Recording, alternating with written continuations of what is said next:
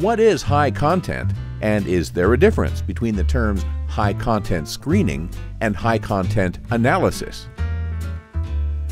High content analysis or high content screening was a term created by Dr. Lance Taylor around 1996.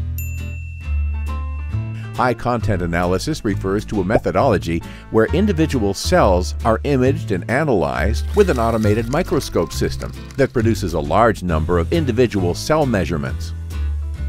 This technique was possible prior to 1996, but it was in this year that Dr. Taylor formed Cellomics, now part of Thermo Fisher Scientific.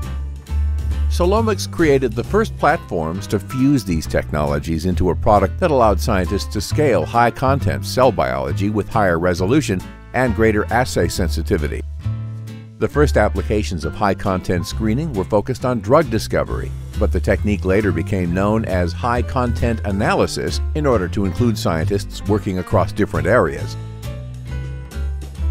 Terms like quantitative cell biology, quantitative imaging, and imaging cytometry are all terms for single-cell analysis using images as a basis for detection. In parallel, or as a separate step, image analysis software is used to examine and measure cellular changes. High-content screening or analysis is used interchangeably and continues to evolve as a technology that advances understanding of phenotypic change at the cellular level. Check out our other videos on frequently asked questions about high-content analysis.